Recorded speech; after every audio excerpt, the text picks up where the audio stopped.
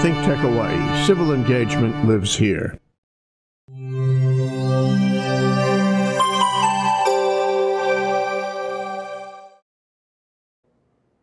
Good afternoon on a soggy Monday. Howard Wiig, ThinkTech Hawaii, Code Green. I have the honor today of having as my guest Miles Topping, Director of Energy Management for the entire UH system. That includes all the community colleges. Welcome to the program, Miles. Thank you. Thanks so much for being here. We've got well, you know what? Your ambition is to get to net zero energy. That's not just for the Manoa campus, that includes all the community colleges. That is a pretty gosh darned ambitious goal. And as a fellow state employee whose mission is 100% clean energy by the year 2045, the UH system is a big user in the entire scheme of things. So this is a real important goal that you have. So why don't we, because we've got a lot of material to cover, why don't we jump right into the first slide, and you can just take it away here, Miles. Okay. Skip slide. Skip slide. Skip slide. So just some context. The UH, so out of the state of Hawaii, the largest energy user is, of course, the feds, and then the state. And then out of the state, the UH is the top energy user. UH Manoa has a $30 million annual electric bill. And, you know, it's sort of unsustainable because of growth and rate escalation. And it's a real good opportunity for us to redirect, you know, some of that budget into education. And we also received the net zero mandate, which talks about you know, the UH getting to 100% by 2035. And what that means is that the UH needs to produce as much as it consumes. So if you go to the next slide, here's kind of this chart that is produced every year and is given to the, it's a report that's provided to the state ledge every year. And this shows sort of our progress towards this net zero mandate. And so there's the statute, and you can see that to consume, we've defined is used by our facilities and properties, and produce is produced on our facilities and properties. And you'll see later why that's important. Next slide.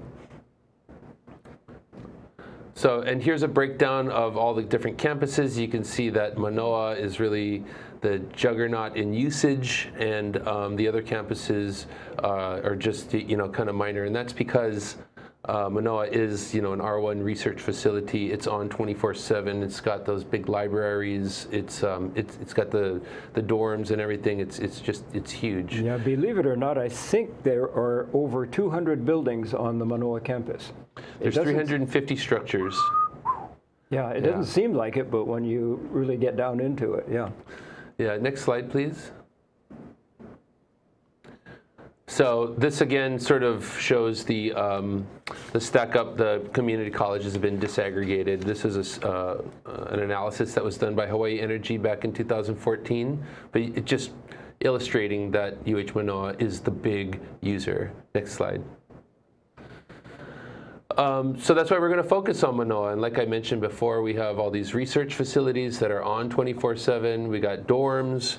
We got you know, sporting arenas with huge lighting, and Stan Sheriff is, you know, air conditioned. We got a huge data center which houses a lot of the state data, and you know, out of all of that, we actually have some LEED buildings too. So, and we are mandated to, from now on, each new building needs to be LEED Silver or better. And just to clarify, when you say research facilities, very often those include laboratories that are very strictly climate controlled. Yes. 365 days a year. Yeah, that's right. And you know, it's laboratories require a special, like, climate control, so and 100% air exchanges for like biological research if there's animals or stuff in there. And that's the most expensive way to provide environmental indoor environmental quality is through 100% air exchanges. Normally, like even in your car, right, if your AC isn't kicking all the way, you switch it to recirculate so that it gets colder so it can use some of that cold air to help with the cooling process. But if you have to switch over, then it doesn't, it just has to work harder, and that's where a lot of the energy is going. Yeah. Libraries, it turns out, or even have a tighter tolerance because of their humidity and stuff. So those are very expensive to control, libraries and research facilities. So if we could have the next slide. Okay, so here's a snapshot of, so the campus, the Manoa campus is, as well as some other campuses, are actually microgrids, so they're fed. HECO sort of stops at the substation shown here on the chart. And these two substations, either one can power the entire campus, so there's redundancy built in there. And you can see here on the chart next to it is the lowest usage day, which happens to be January 1st, and the highest usage day, which is like on or around the first day of school. But it really, what it is it tracks the weather, and so that 10 megawatt base is basically, it's a cold day, nobody's there, everybody, it's January 1st, so we're basically closed. So in sleep mode, the UH Manoa does consume quite a bit of energy. Yeah, 10 megawatts, that's substantial. It's substantial. And, it's like 10,000 homes or something like that. Yep, that's about it. And what a lot of people don't realize is that a large part of the AC load is dehumidification. That's right. A really wet day like this, even though it's cool, the AC still has to work like mad to get that moisture out of the air. Yep. That's a whole nother topic of discussion, and it's really interesting, especially with the right speaker and the right charts, which I am not an expert in air conditioning. But to dehumidify, what they do is they blow the hot air across cold coils, which basically wrings the moisture out of the air, and it's kind of like what happens on your soda, how the moisture collects to your soda, same kind of thing. So what's dripping out of the back of your window unit is, of course, moisture that was once in the air. And then, so what blows into the space is now dehumidified, but it's very cold. So in order to make it tolerable to humans, you have to kind of reheat it a little. So you're using energy one way to dehumidify, and you're using energy the other way to reheat it so that it's tolerable for us. Yeah, we have to figure out a better way to do that. But in the meantime, yeah, that would be neat. But next slide, please. Yeah. So here, just driving home the point. We know through modeling, we know through measuring, and we know through auditing that most of the energy is going into the air conditioner. So this just kind of sends it home. You can see in that Bachman Hall consumption measuring that, the midday rise, when that sun goes above head, that's when most of the energy is being consumed. And then as the sun starts to taper off, so does the energy consumption. You can see there's a day with a very low, that's a Thursday, that's actually Thanksgiving Day, and nobody's there, so the AC is scheduled off.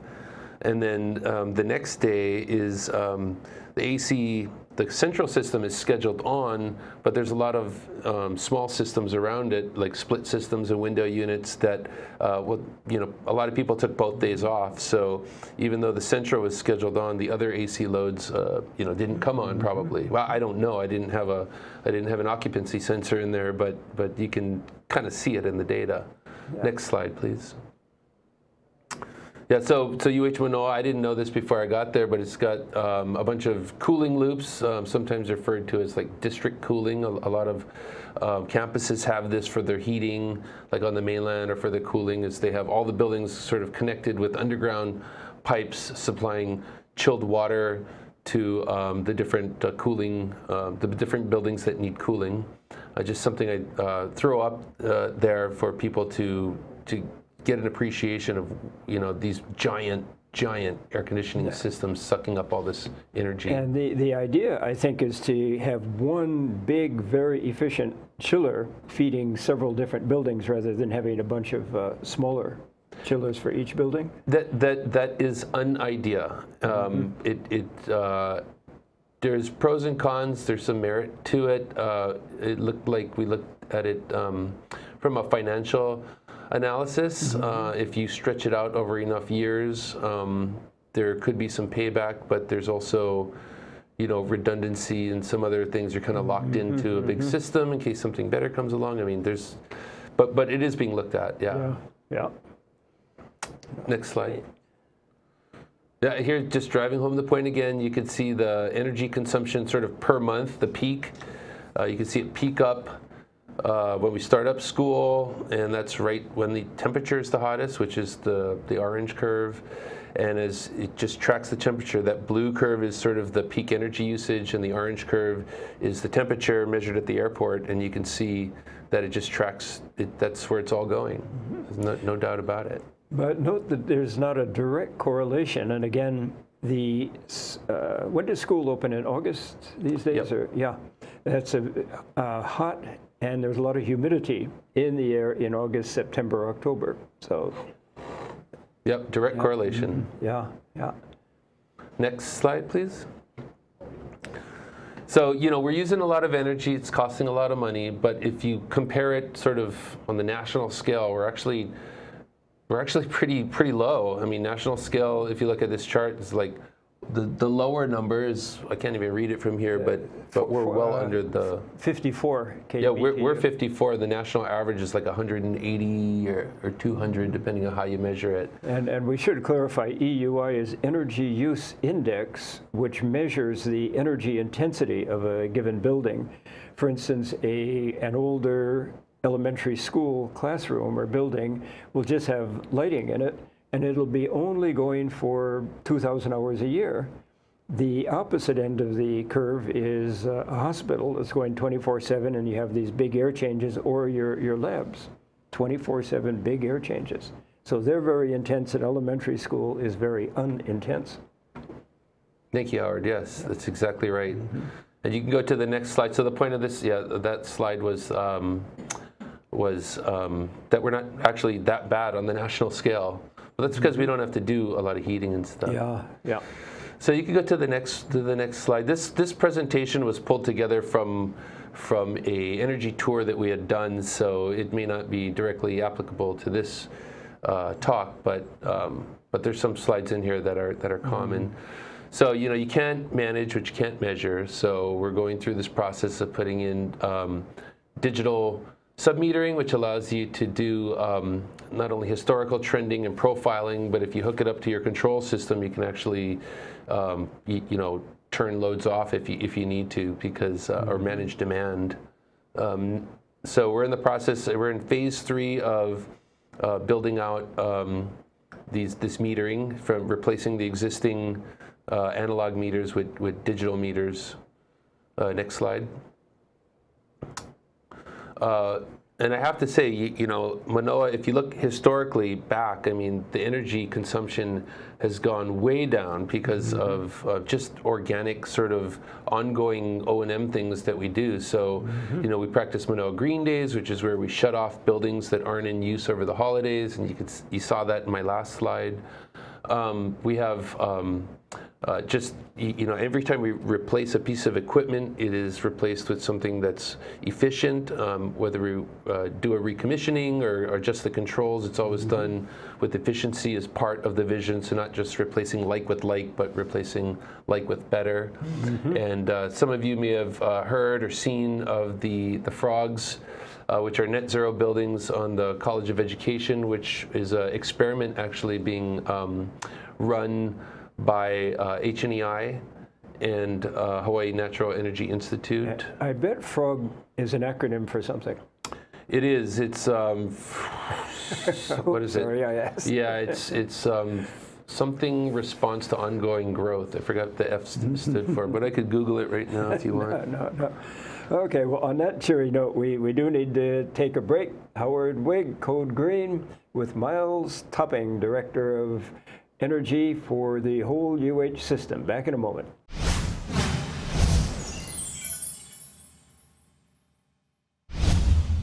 Aloha, I'm Richard Concepcion, the host of Hispanic Hawaii.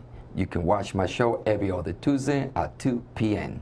We will bring you entertainment, educational, and also we tell you what is happening right here within our community. ThinkTech Hawaii. Aloha. Hi, I'm Ethan Allen, host on ThinkTech Hawaii of Pacific Partnerships in Education. Every other Tuesday afternoon at 3 p.m., I hope you'll join us as we explore the value, the accomplishments, and the challenges of education here in the Pacific Islands. Hello everyone, I'm DeSoto Brown, the co-host of Human Humane Architecture, which is seen on ThinkTech Hawaii every other Tuesday at 4 p.m. And with the show's host, Martin Despang, we discuss architecture here in the Hawaiian Islands and how it not only affects the way we live, but other aspects of our life, not only here in Hawaii, but internationally as well. So join us for Human Humane Architecture every other Tuesday at 4 p.m. on ThinkTech Hawaii.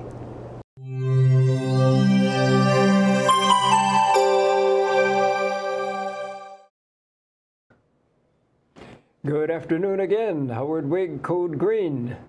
My guest today, Miles Topping, Director of Energy for the entire whole UH system. And Miles has some really aggressive goals that he's setting. Why don't we jump right back into it, Miles? And Okay. Yeah. Yeah, so next slide. So of course, performance contracting is in our arsenal of, to attack this beast of a problem. And just we wanted to mention here that performance contracting is on this sort of this sliding scale of what a P3 is, a public-private partnership. And it's kind of at one end, but there are some other colleges that have gone kind of with a full extreme. So kind of like what you were talking about, doing a central utilities plant and totally privatize it, and that is in the spectrum of P3. I mean, we're not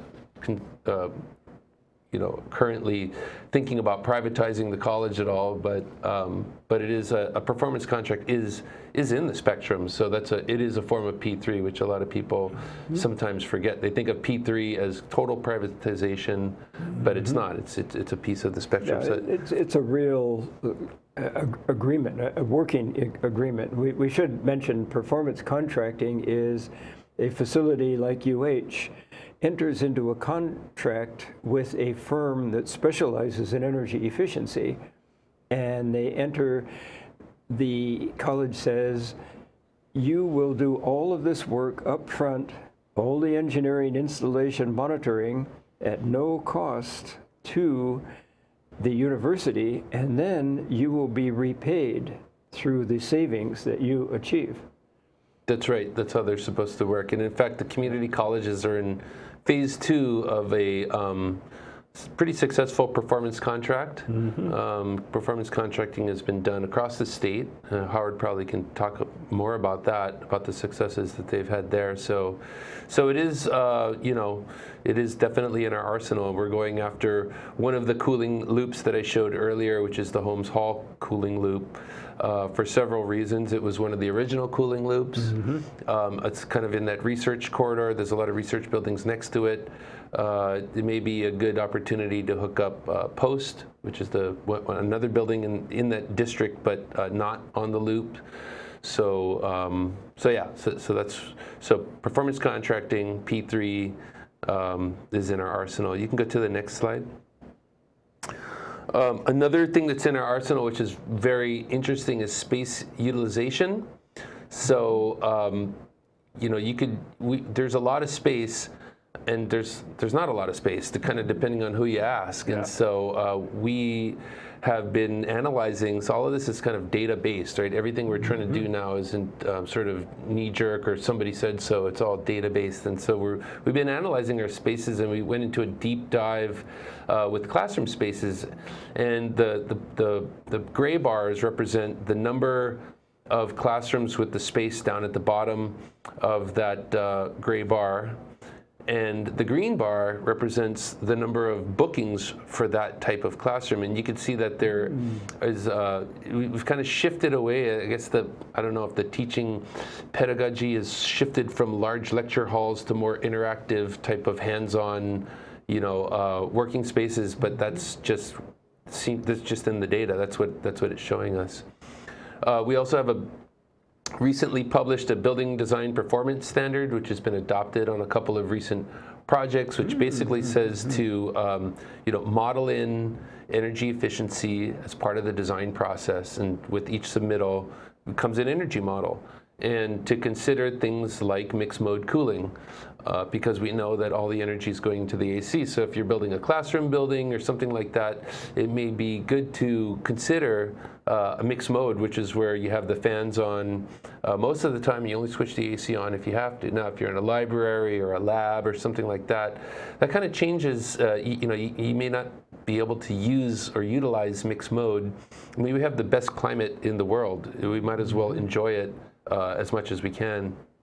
And ironically, the frogs were built with the same concepts that are in the building design performance standards, and which was kind of mentioned to me as sort of common sense stuff. But we've put it down into a standard, and we have a format to follow and a checklist and everything. And if you follow the standard, not only will your building be high efficiency in performance, but it'll also meet LEED silver, so without going over after some of that lower hanging fruit. Yeah, and of course you can't just emulate mainland campuses because they've got a heating load. That's right. Yeah, that's right. So, and another exciting initiative is this Green Revolving Fund allows us to track, harness, and reinvest savings. So kind of like how a performance contract would go in and build something, and then you'd pay for that upgrade through your utility savings.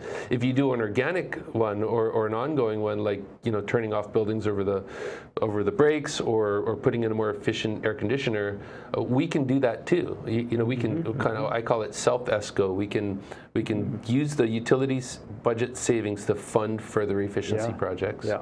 And so we have that set up, and it is working. And in fact, we just made a purchase from that to get some Energy Star scientific freezers, and this is our first pilot. So to collect on that savings and refund the account would be we're right there. We're going to see how that plays out. Very good. Up and running. That's exciting. Yeah. Next slide, please. Okay, so renewable energies. Next slide. So yeah, so I've done a sort of a spatial analysis using just GIS and there's about 3.3 million square feet of rooftop space, and so with the I said, well, if I can use 30% of that rooftop space, not using 70% of it, I think I can put about 17 megawatts of solar based on a 300-watt module. I mean, and the picture there, you can see some of the buildings you just can't go on. And some of the buildings, are good for solar. So, and I should say that once you put solar panels up on the roof, you put the panels up on little platforms. You don't lay it directly on the roof. That's correct. So you have little airspace under there, and suddenly the roof, instead of being as hot as 150, 160 degrees on a sunny day, it's just the ambient temperature. If it's 80 outside, it's 80 on the roof. It helps. Yeah. It helps with the temperature. It helps with the sun degradation. It hurts in other. The roofs leak without anything on them anyway. So yes. The more stuff you start putting on the roof, the more chance you have of leaking. There's mold, possibility for mold. So as long as you install them in a way that you can still maintain your roof and maintain your panels, it'll be synergistic. So we have plans to do that, and we're moving forward with solarizing the campus. And again, that can probably be done by some form of financing, because you're going to be producing electricity. Yeah, so we're talking, we're if you want to dive into that a little bit, we're talking to PPAs like how much would a PPA be if you included the re-roof, right? So you could wrap it all up into some master finance program, And in fact, I just got off the phone with one provider today. So we'll see where the kind of quotes start landing, and if there's some traction there, we'll get some permission to do it, and then we'll go and RFP it, and yeah. I can hopefully almost guarantee you will get that traction. And we've got just a few seconds left. Any parting words for yes, the audience? Yeah. Well, I do, and that is that if you are in a PPA, PPA being a power purchase agreement, that it may make really good financial sense to buy it out at year if you're in past year 6, it may make good financial sense to go ahead and buy that out right now. And there's a bunch of people out there that are in that position, and that way you get all the benefits kind of passed through to you, especially if you're a state agency, if you have no tax appetite of your own. All that's been exercised or whatever. The tax benefits have been absorbed by the private funder. Right. Yeah. And so they'll kind of just pass on to you, and you can get probably a really good deal, much better than what you're getting now. So that would be my advice. And ideally, those panels are going to last for 20 years or more. Oh yeah. If they're done right. Yeah. Yeah. So on that cheery note, we must bid fond adieu. Thank you, Miles Topping, Energy Manager for the entire UH system. We're back into soggy Oahu, not exactly a good PV day. Thank you very much. See you next time.